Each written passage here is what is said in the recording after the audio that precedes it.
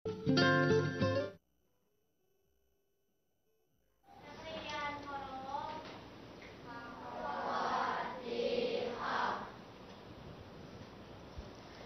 สดีคุณครูที่ควบคุมห้องปลายทางนะคะแล้วก็สวัสดีนักเรียนทุกคนนะคะในชั่วโมงที่ผ่านมาเราเรียนกันในเรื่องอะไรคะหน่วยที่2เรื่องอะไรคะระบบอะไรคะชื่อหน่วยเลยค่ะชื่อหลักเลยระบบอะไรคะระบบจำนวนเต็มนะคะเริ่มแรกนักเรียนได้รู้ถึงว่าจำนวนเต็มประกอบไปด้วยอะไรบ้างเอาทวนเลยค่ะตอนนี้จำนวนเต็มบวกจำนวนเต็มลบแล้วก็0ใช่ไหมคะหลังจากนั้นนักเรียนก็ได้เรียนรู้ถึงการเปรียบเทียบจำนวน2จำนวนถูกไหมคะว่าการเปรียบเทียบจำนวนเต็ม2จำนวนว่าจำนวนใดมากกว่าจำนวนใดจำนวนใดน้อยกว่าใช่ไหมคะหลังจากนั้นเราก็ได้เรียนรู้ถึงอะไรคะค่า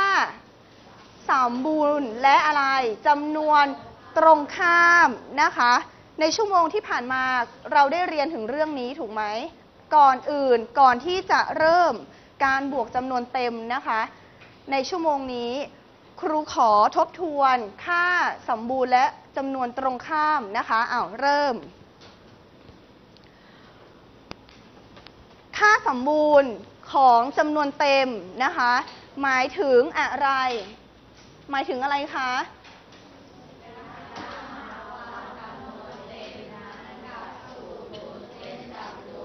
ตรงนี้นักเรียนจะต้องทราบแล้วนะคะค่าสมบูรณ์ของจำนวนเต็มนะคะหมายถึงระยะห่างระหว่างจำนวนเต็มนั้นกับ0นะคะค่าสมบูรณ์ของจำนวนเต็มจึงเป็นบวกหรือ0นะคะค่าสมบูรณ์ของ0มีค่าเท่ากับอะไรคะเท่ากับ0นะคะตรงนี้นักเรียนต้องทราบนะคะหลังจากนั้นตรงนี้เป็นการทบทวนนะหลังจากนั้นจำนวนตรงข้ามนะคะเมื่อ a แทนจำนวนเต็มใดๆนะคะจำนวนตรงข้ามของ a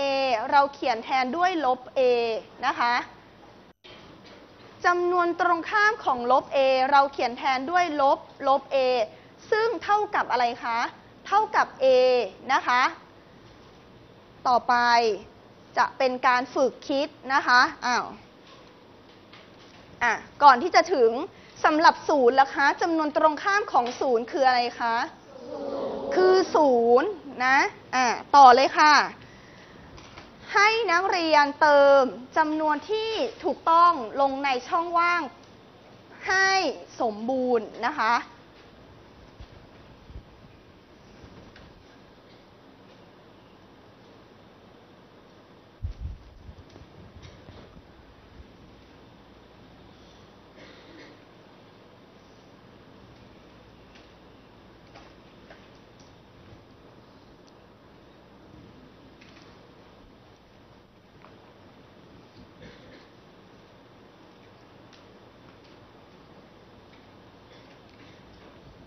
ถ้านักเรียนสามารถบอกครูได้ว่าค่าสมบูรณ์คืออะไรจำนวนตรงข้ามคืออะไรนะคะแบบฝึกในข้อนี้จะต้องลงมือปฏิบัติด้วยตัวเองนะคะเป็นการวัดนะอันนี้เป็นการทบทวนนะคะเริ่มนะคะเริ่มได้ยังคะเริ่มข้อที่1ครูต้องการทราบอะไรคะค่าสมบูรณ์ของลบ16นะคะนักเรียนใส่เลยเขาบอกว่าให้เติมลงในช่องว่างให้สมบูรณ์นะคะนักเรียนไม่จำเป็นจะต้องตีตารางนะคะอย่างรวดเร็วเลยค่ะ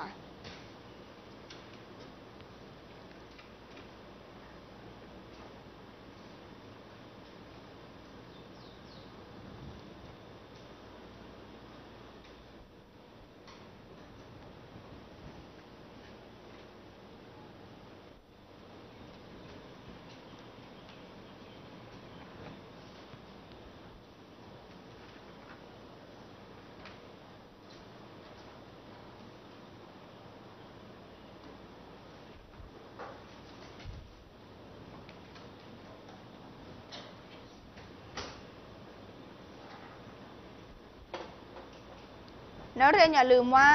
ค่าสมบูรณ์ของจำนวนเต็มเนี่ยจะเป็นบวกหรือศูนย์เท่านั้นถูกไหมคะนะคะ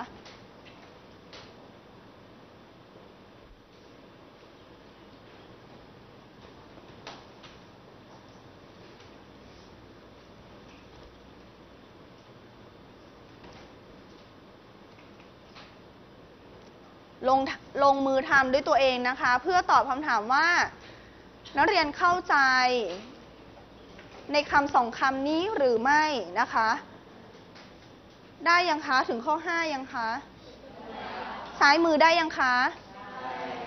ถ้าได้แล้วเริ่มนะคะค่าสมบูรณ์ของลบ16คืออะไรคะจำนวนตรงข้าม16นะคะค่าสมบูรณ์ของ33คือนะคะจำนวนตรงข้ามของ33คือลบ33นะคะค่าสมบูรณ์ของลบ42คือ42นะคะจำนวนตรงข้ามของลบ42คือ42นะคะค่าสมบูรณ์ของลบ60คือ60จำนวนตรงข้ามของลบ60คือ60ค่าสมบูรณ์ของ71คือ71ต่อละคะจำนวนตรงข้ามนะคะ5 ข้อแล้วใครถูกทุกช่องมีไหมคะโอ้เกือบทั้งห้องนะคะดูต่อไปเลยนะคะต้องถูกให้ครบทั้ง10 ข้อเลยนะคะต่อเลยค่ะ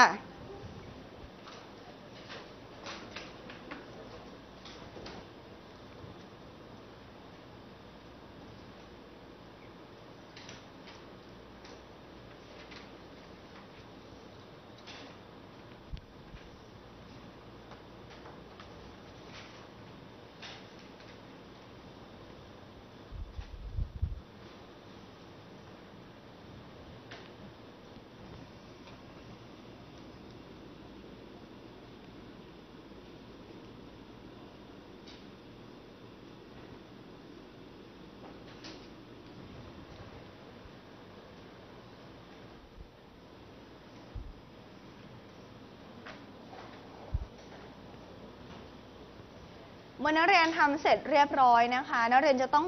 ตรวจทานนะคะว่านักเรียนใส่เครื่องหมายหรือใส่ตัวเลขเนี่ยผิดพลาดตรงไหนหรือเปล่านะคะ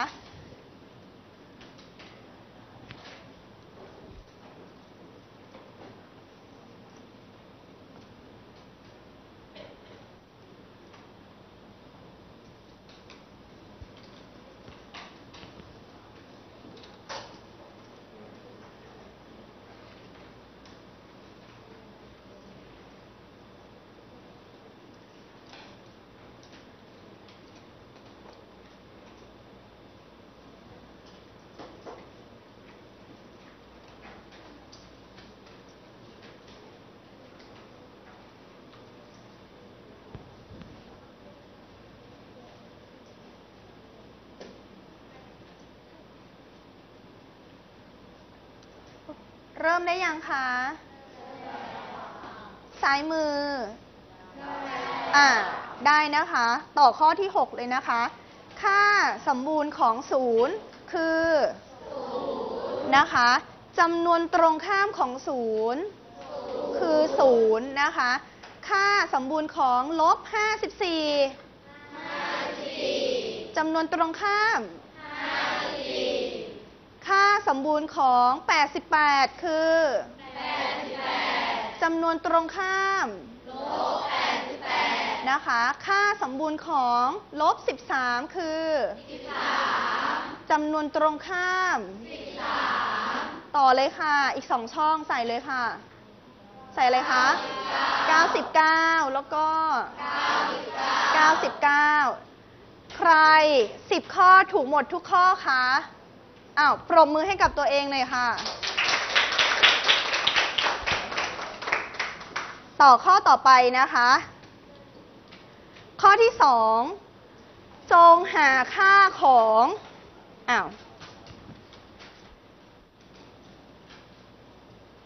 นักเรียนข้อนี้ดูก่อนนะคะ นักเรียนดูนะคะเขาบอกว่าจงหาค่าของอะไรค่าสมบูรณ์ของ-2 บวกด้วยค่าสมบูรณ์ของ5ลบด้วยค่าสมบูรณ์ของ-3นะคะแน่นอนนักเรียน3ต้องบอกครูได้ว่าค่าสมบูรณ์ของ-2คืออะไรคะข้อ1ช่วยกันทำก่อนคืออะไรคะ2ดำเนินการต่อด้วยการบวกต่อเลยค่ะค่าสมบูรณ์ของ5ตอนนี้นักเรียนกำลังสับสนครูบอกว่าค่าสมบูรณ์ของ5นักเรียนบอกว่า-5ใช่เหรอคะคืออะไรคะ5นะคะต่อเลยค่ะค่าสมบูรณ์ของ-3คืออะไรคะ3ดำเนินการเท่ากับอะไร2บวก5 7ใช่ไหมคะ7ลบด้วย3เท่ากับ4นะคะอันนี้คือข้อ1เดี๋ยวข้อ2ลงมือนะคะข้อ1ผ่านไหมคะถ้าผ่านเริ่มข้อ2นะคะข้อ2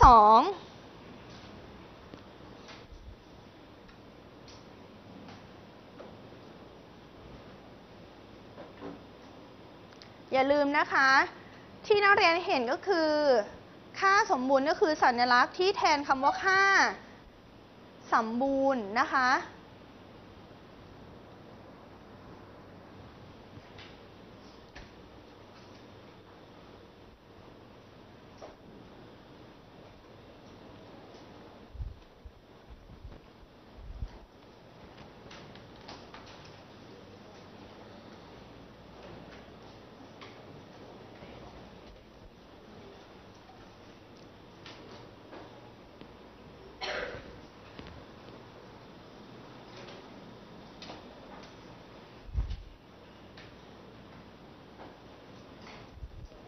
เรียบร้อยยังคะ